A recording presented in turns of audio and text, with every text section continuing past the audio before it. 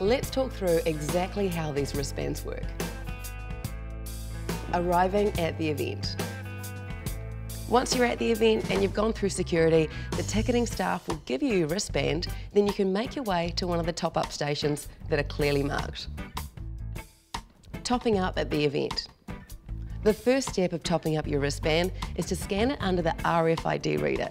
Then let the cashier know how much you want to top up, and once it's all done, they can let you know the total balance. Don't be stingy, don't be hasty. You don't want to be doing this all day, so put a good amount on. If you're running low and need more of a top up, just head back to one of the stations and they'll take care of you.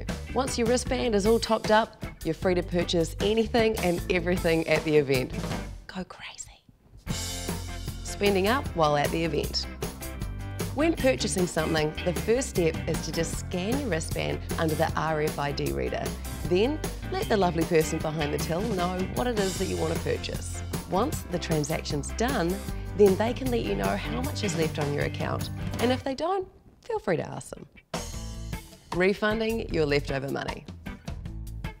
When leaving the event, make sure you grab yourself the refund card. It's got some easy to follow steps to make sure that you get your refund.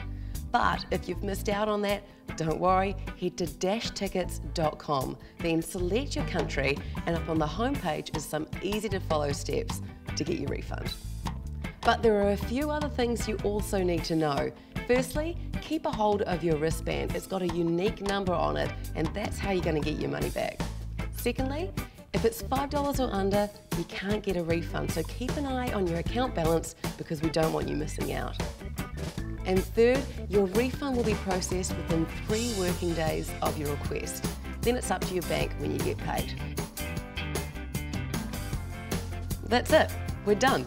No more queues. Just scan your way through the event, hassle-free. Boom.